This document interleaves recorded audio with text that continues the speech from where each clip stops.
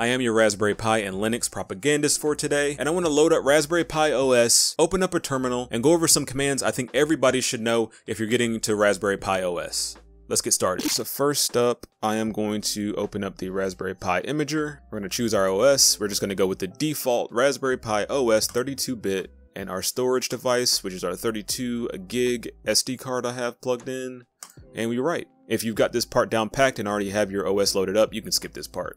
If you are new to Raspberry Pi, this is the Raspberry Pi imager. You can find this on their main site. This is basically the go-to application you want to use to install operating systems onto your SD card that you can then plug into your Raspberry Pi and try out a new operating system.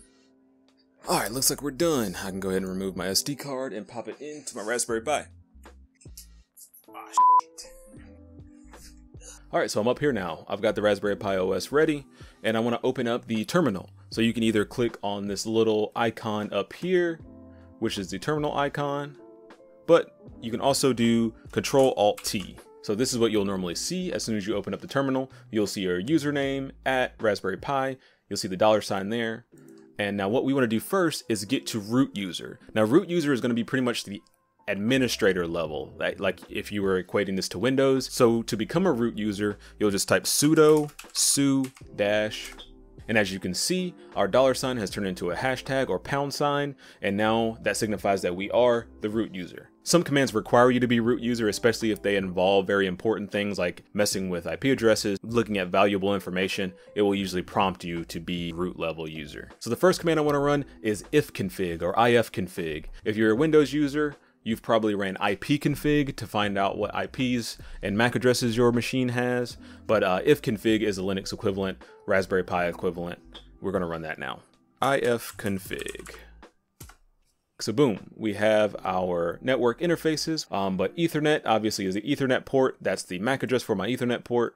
Then we have our wireless LAN 0, which is our Wi-Fi adapter, and that's the MAC address for that one. If we did have an IP address and we're connected to the internet, we would see an IP address here, but as you can see, we don't have any data, no IP for our wireless LAN or our Ethernet. So that shows you that we are completely offline. And the next command I want to run is one that's going to show you some resource monitoring. And that's just called top, T-O-P, top. And that's going to show you some useful resource usage, kind of like Task Manager in Windows. Going to show you CPU, memory, if it is a root user or user level. You can see here, pretty simple, straightforward. And we're going to do Control-C to get out of that. Control-C is your pretty much go-to command for getting out of a running application like top that just keeps continuously updating and running. You want to just do Control-C and you'll be back to your command line. Another simple command is just reboot. If you ever want to reboot your Raspberry Pi, you can just simply type reboot.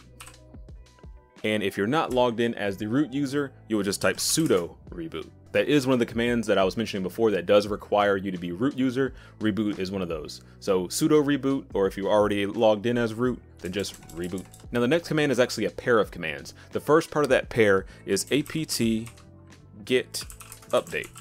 And that's going to update your software. Now I'm probably not going to, so I'm not connected to the internet, so it's not going to run.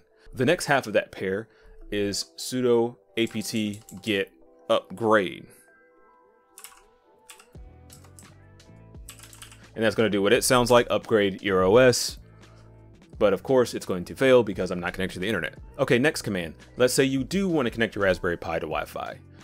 We will get to the Raspberry Pi config by typing sudo, if you are not a user, raspi config.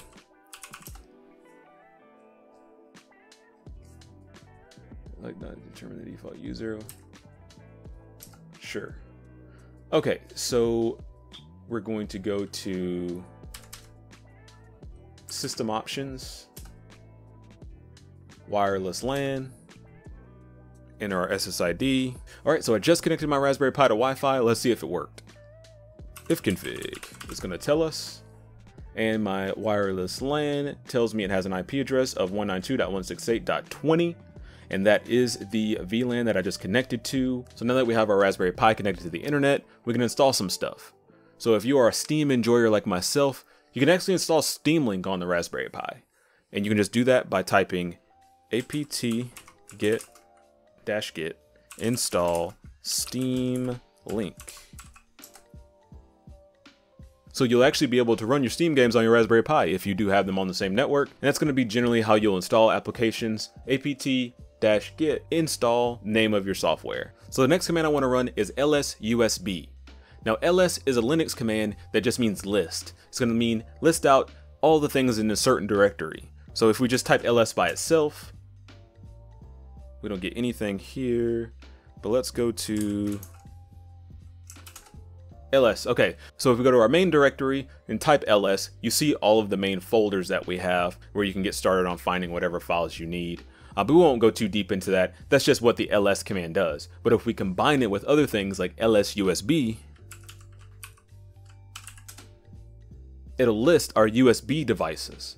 Before I get to my last command, if you are still looking for a Raspberry Pi right now and are having trouble finding one in stock, I did just make a video that I'll link here to help you track stock on Raspberry Pis right now. Now the last command is going to be our shutdown command. But not just shutdown, I'm going to delay it by a little bit. So I'm going to delay it by typing --R1.